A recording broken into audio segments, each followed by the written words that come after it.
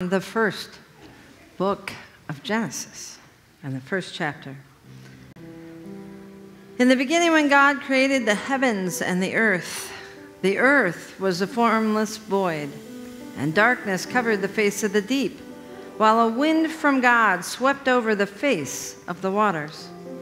Then God said, "Let there be light," and there was light. And God saw that the light was good. And God separated the light from the darkness.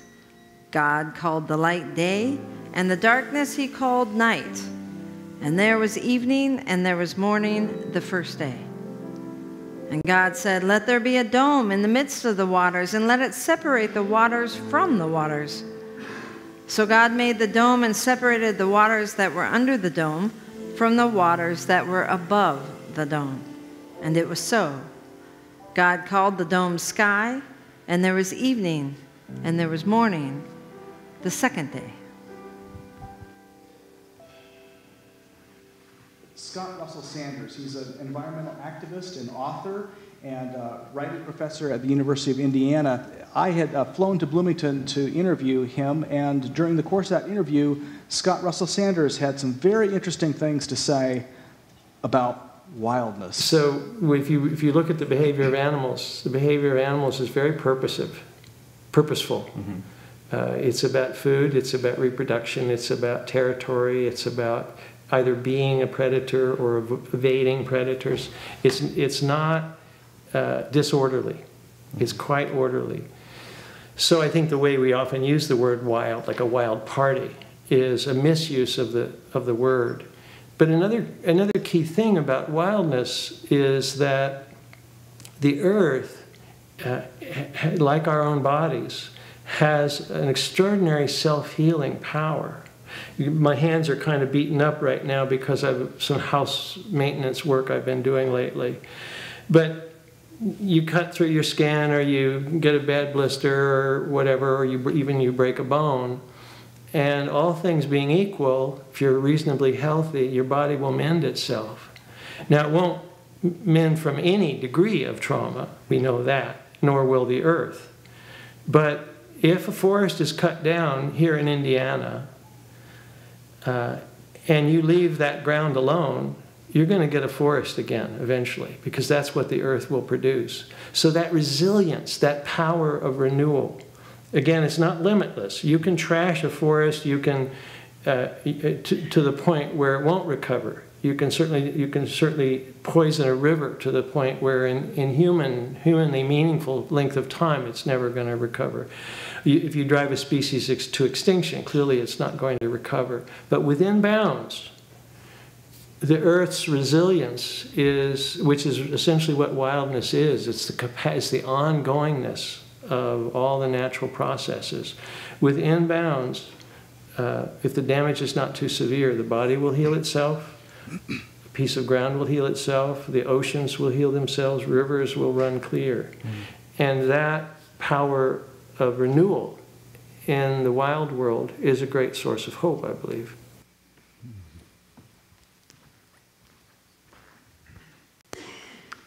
May the words of my mouth and the meditations of our hearts be acceptable in thy sight, O Lord, our strength and our Redeemer.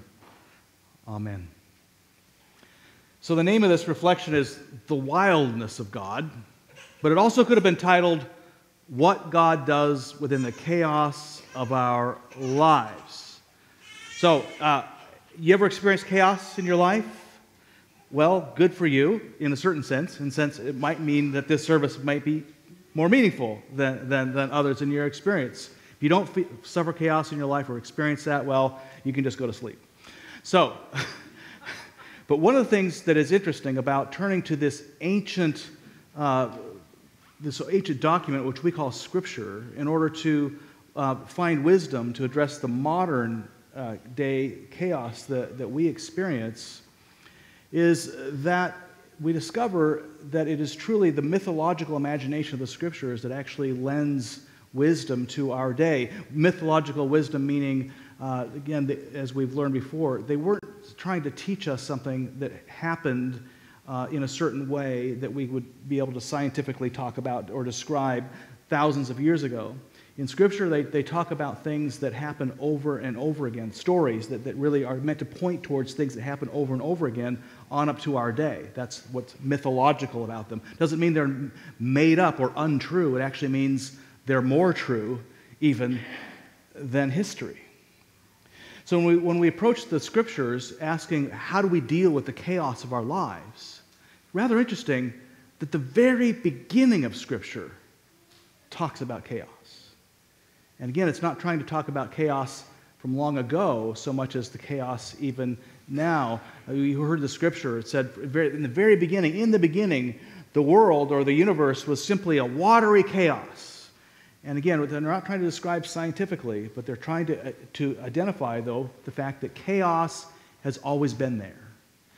If you're experiencing chaos in your own life, you don't have to simply look to yourself to blame or to someone else to blame for that. Chaos has always been part of the equation. So a certain amount of chaos is natural to the way things are. But what God does with chaos is rather interesting. God does not eliminate chaos according to our story. You heard it. As soon as God says, let there be light, and shines light on the chaos, then it does not say, and God eliminated the chaos and created creation. Rather, it says that God took that watery chaos and basically moved it apart, created a dome in the midst of it, a space where you and I could live. Now, this picture of the universe would not hold to modern scientific understanding, right? But what it shows is that they conceived of our world as surrounded by water. That's why the sky is blue, right? I mean, there's water up there, isn't there? Yeah.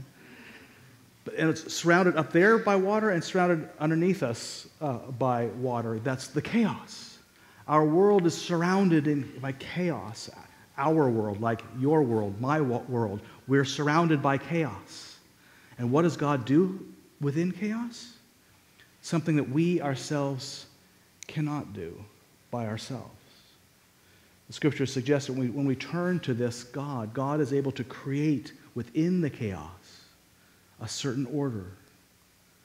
A certain amount of chaos, in fact, becomes that we experience, the Scriptures would suggest, is really the context for creative life. That God is able to create within our life experience some ability to be fruitful, to multiply, to live into fullness of life. But that's not through getting rid of chaos. It's simply through ordering it in such a way that it promotes life. Now, when it comes to chaos, we know that, and those chaotic waters, modern scientific thought will also inform our thinking that that chaotic water actually is not as chaotic as we thought it was. We see the waves around the ocean going all over the place, cresting in here, cresting there, cresting everywhere. I mean, that's completely random, completely chaotic. But science has shown us that underneath that chaos, there is a certain order. That while we cannot predict exactly where a wave will crest, here or here or here, if we pay attention to where those waves crested, we could draw a probability diagram of where they might crest. And look what it looks like. Not chaotic. They call this, in chaos theory, the strange attractor. Meaning we cannot predict the chaos, but the chaos does conform to a certain order which is underneath it. It's probability. Well, 9 centuries ago, the Christian Saint John Scotus Eriugena, a Celtic Christian, observed that every visible thing, creature, and indivisible creature might be called a theophany. That is, a manifestation of God. He believed that God created the world in love, and therefore, because God created the world, everything that we see around us is some form of manifestation of God's love, and therefore is a revelation of God for us. Could it be that within the chaos of our lives, the revelation of the chaos of water could point us in the direction of God? within the chaos of your own life, is there something that keeps pulling you, keeps drawing you deeper into a love that you just don't quite understand, to a grace that is deeper than you can produce yourself? Where in your own world do you find God hidden within the patterns?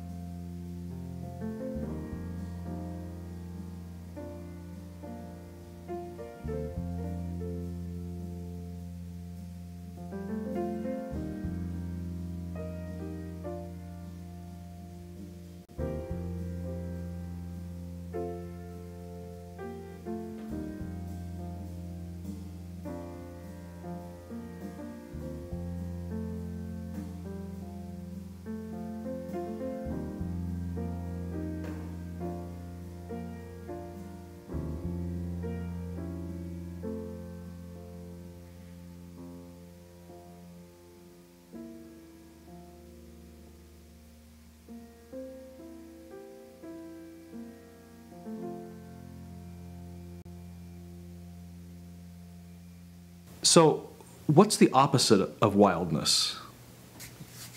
Regimentation, which tries to freeze an institution, a mind, an organism at a certain state and fix it there. Wildness is a flow. It's always moving. Every organism is flow. Right now, it's not only the fluids in our bodies that are flowing around.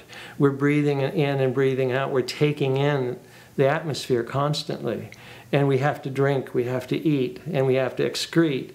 And that flow is essential to wildness. So the opposite of that is fixity, is the effort to fix something. So a machine doesn't evolve. A machine is fixed. And it has certain virtues. We use machines all the time, and they have certain very valuable traits to them, but they're not wild. And their lack of wildness has to do with the fact that they're fixed. They also don't reproduce themselves. They don't grow. They don't evolve. And that capacity to change, that capacity to adapt, and that continuous flow, those are qualities of wildness. And the opposite of that, it seems to me, is fixity. And it applies to ideas as well. One of the problems with fundamentalism, whether it's fundamentalism in any religion or fundamentalism in economics, where you believe, you've got your economic theory that, say, free markets will solve all problems, and you simply hold to that theory. There's fundamentalism in science, where you're just convinced this scientific theory is the only one, and you just hold to that. Fundamentalism is fixed, whereas real human thought flows. It's interrogative, it asks questions, it's open to new evidence.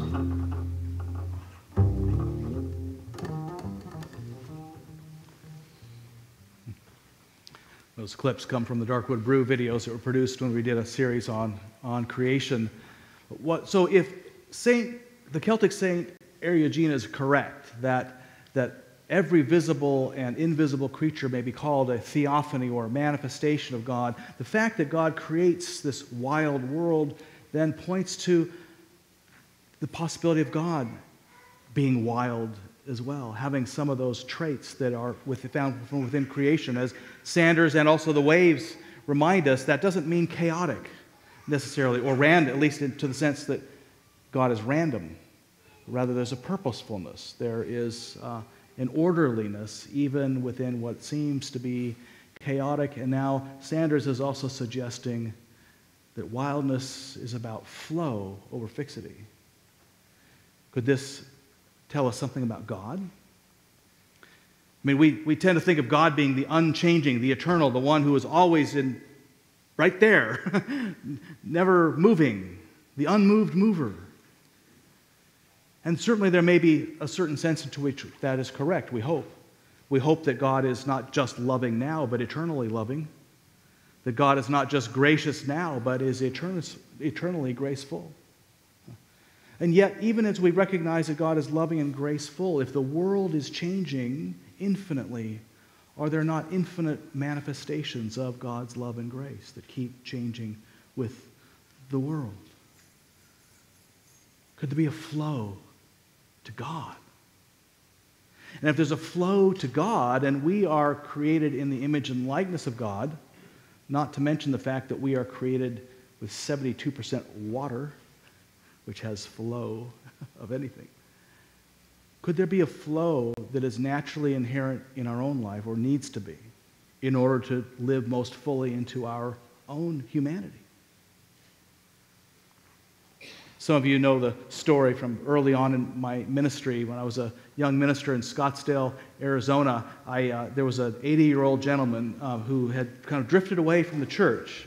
And I went and visited him, and I suggested that one of the ways to kind of drift back was to attend a Bible study. And the gentleman looked me straight in the eye and said, "I would never go to one of your Bible studies." I thought, well, tell me more. He goes, "It's not that I think you'd be wrong. You might teach me something brand new, but that's the point. I don't want to learn something new about my faith and discover that I've been wrong for 30, 40 years or all my life." I thought, how sad. Not sad that he didn't want to hear me, but sad because he didn't want to then hear himself. I mean, if at least 72% of us needs to be in flow as opposed to fixity, then to be most fully human is to engage with the changing nature of awareness. Thoughts change. Awareness changes. And we need to sometimes are called to let go of our certainties in order to let God expand our world.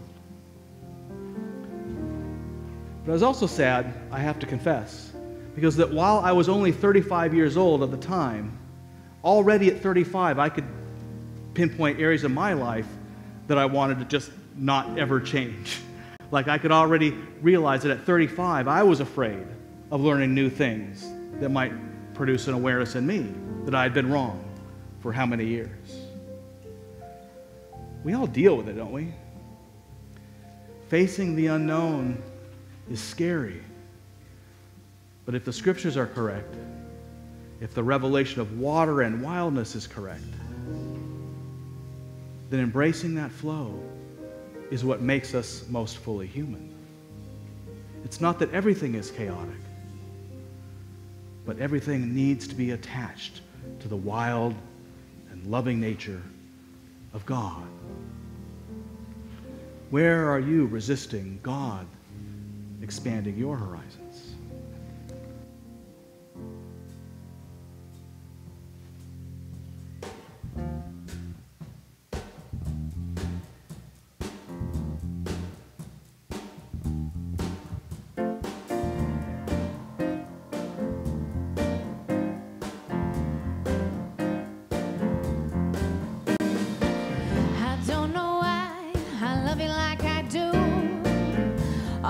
Changes you put me through. Take my money, my cigarettes. I haven't seen the worst of it yet. I wanna know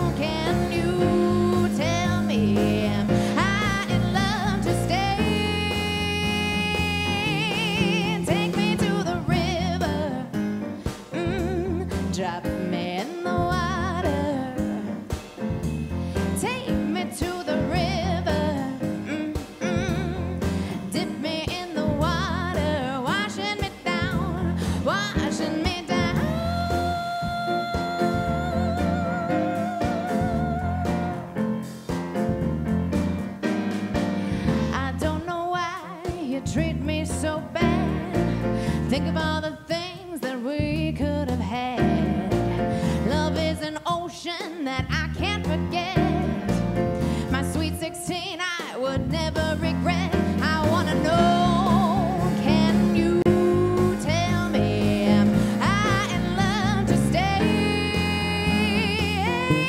Take me to the river, drop me in the water, oh push me in the river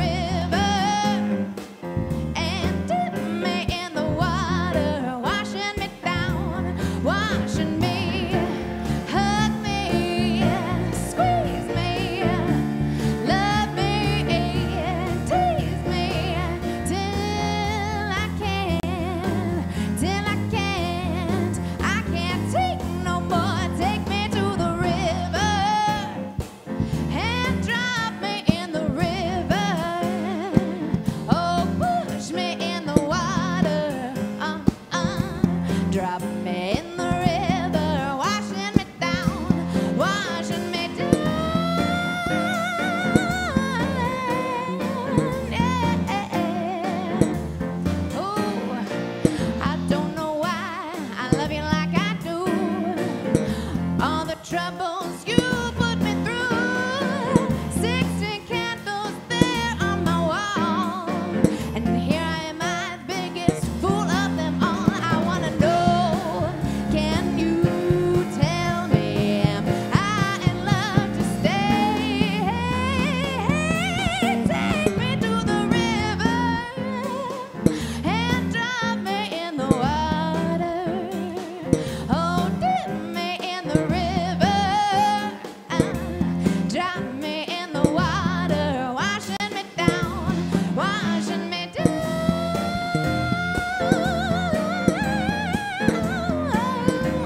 washing me down, down, down. Oh, take me to the river, washing me down, down, down, down. Oh, take me to the river, oh, washing me down, down, washing me, washing me down, down, down, down.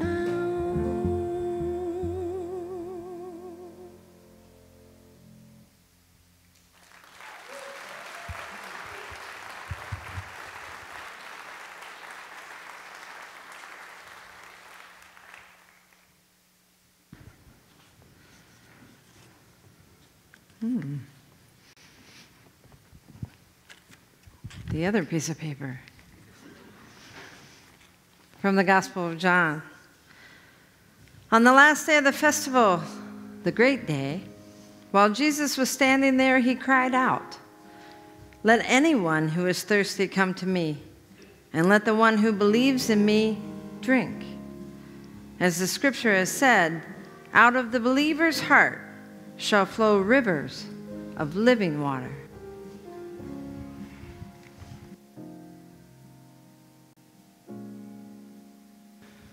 So this morning we are going to be commissioning the youth among us who are going to be going on various mission trips in our congregation. So the faith singers, which are, as years past, are going to be reminding us that part of the mission of God is to proclaim the good news. And through song and story, they do that. They lead, they go out and they proclaim that good news. We're changing things a little bit this year, though, for our other youth who are going out on what's traditionally been called the mission trip, where we normally will go and repair a house or do something on behalf of people who can't do something for themselves. This year, those youth are being sent to two places. Our high school youth are being sent to the Boundary Waters to canoe and to camp. And our middle schoolers are going to the Lost Creek Wilderness area to hike in Colorado. Both are there simply to experience the fullness of creation. Now, how is that mission? I had to ask that myself. Why did the youth board decide to send them out, just simply out into the wilderness? Mission? Didn't take me long, though, to click that into place. For our youth living in today's world, creation care is going to be part of their central mission for the rest of their lives. Because the world has changed. It's not like the world that many of us were born into. And I had to come into my own awakening to that fact a number of years ago. I had to wrap my hand around a few things, just like I'd asked that 80-year-old gentleman in my Bible study to wrap his head around new awarenesses.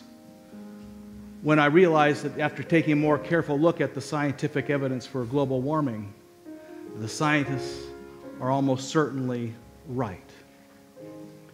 And that they're also right that our world is in danger.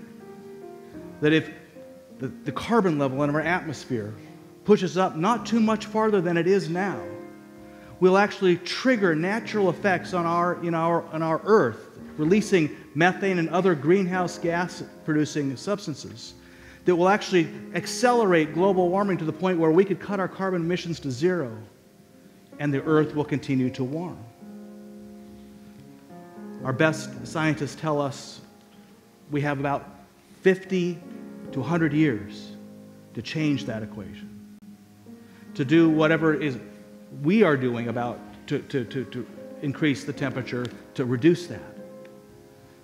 So for the rest of our youth's lives, creation care will literally be a central mission.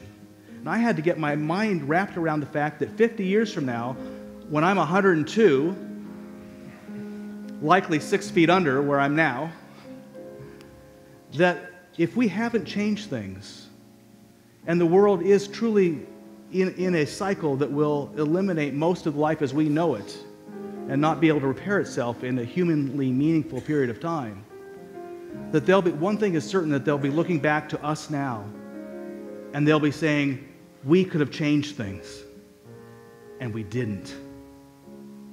And we didn't. And to me, when I came to that realization, it rocked my world. There's no way I want a youth 50 years from now to look back at me and say, you could have changed things, but you couldn't wrap your mind around it, so you just stayed with what you knew before. But when that chaos came into my own life and wondering like, oh my God, everything needs to change, or what are we going to do? Everything needs to change.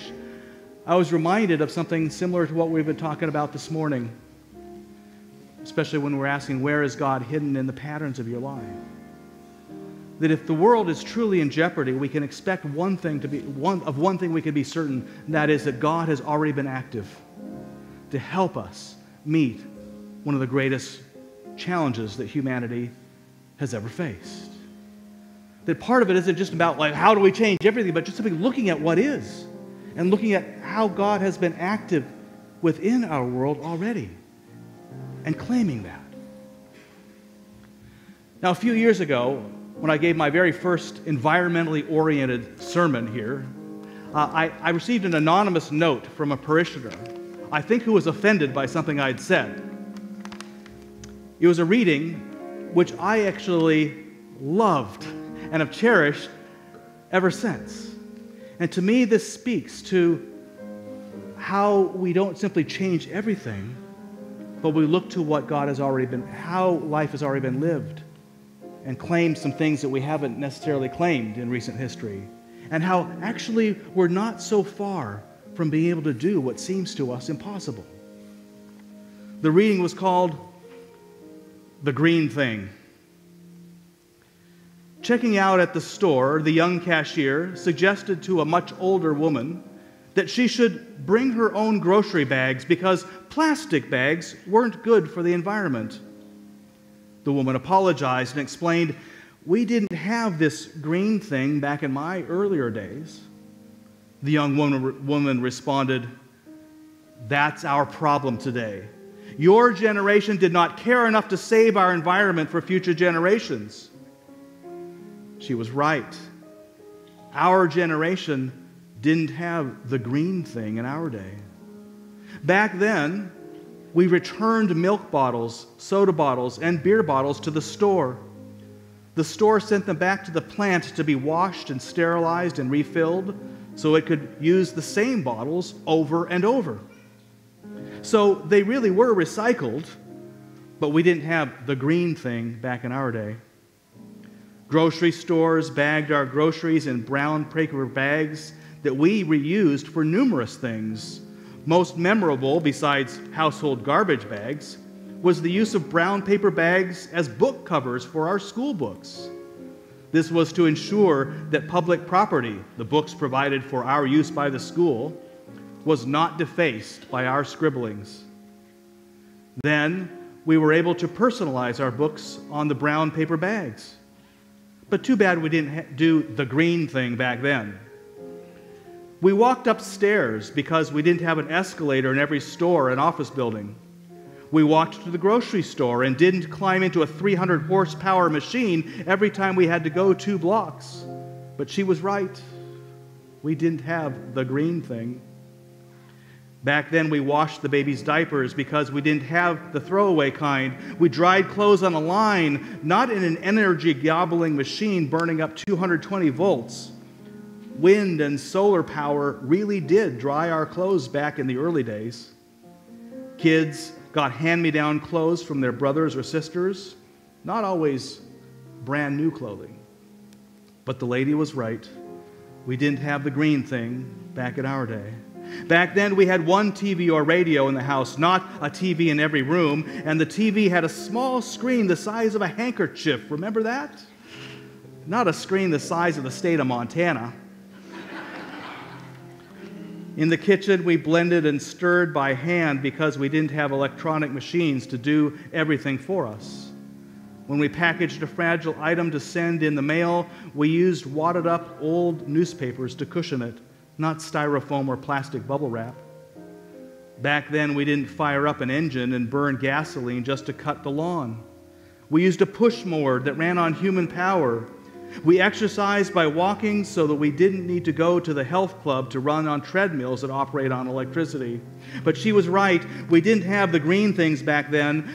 We drank from a fountain when we were thirsty instead of using a cup or a plastic bottle every time we had a drink of water. We refilled writing pens with ink instead of buying a new pen. And we replaced the razor blades in the razor instead of throwing away the whole razor just because the blade got dull. We didn't have the green thing back then. Back then, people took the streetcar or a bus, and kids rode their bikes to school or walked instead of turning to their moms into 24-hour taxi services in the family's $400,000 or $45,000 SUV or van, which cost what a whole house did before the green thing. We had one electrical outlet in a room, not an entire bank of sockets to power a dozen appliances. We didn't need a computerized gadget to receive a signal beamed from satellites 23,000 miles out in space in order to find the nearest burger joint. But isn't it sad, the current generation laments how wasteful we old folks were because we didn't have the green thing back then. Please forward this on to another selfish old person who needs a lesson in conservation from a smart young person. We don't like being old in the first place, so it doesn't take much to piss us off.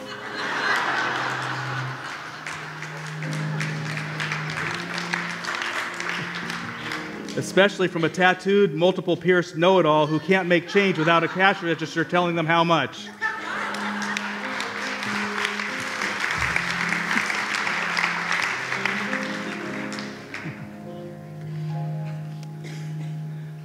We're not so far off as we think we are from really doing the good that needs to be done in the here and now. I think if Jesus were standing here on Memorial Sunday preaching this sermon, he would remind us that it wasn't too many years ago that we sacrificed a whole lot more than this in order to win a war. He'd be asking us today, what are we willing to sacrifice to win the earth? Amen. At this time, I invite our youth forward, those going on the wilderness trips and those who are proclaiming the good news through singing, to come forward to be commissioned for your work.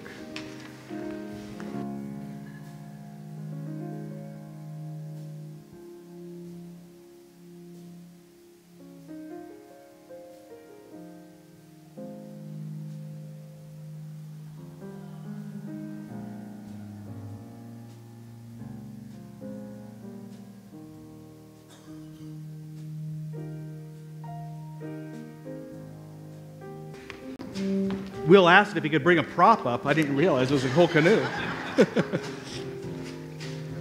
There are many different gifts, but there is the same Spirit who gives them, who calls us to put them to use.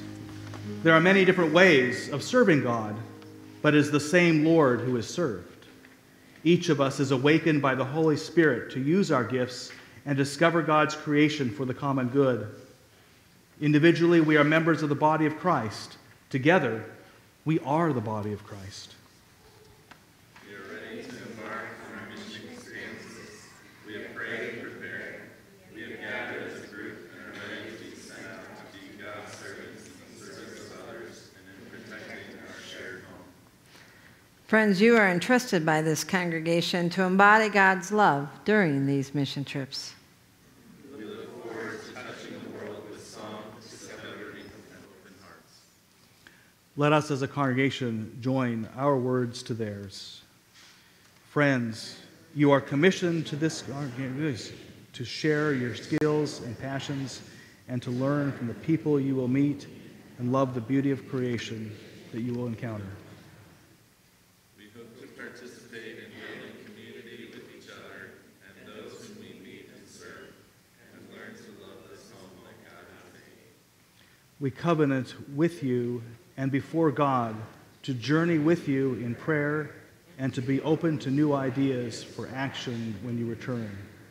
We joyfully expect to participate in God's mission with you through the experience of these trips. Go with our blessings. We look forward to your return. And teach us a few things, okay? Amen.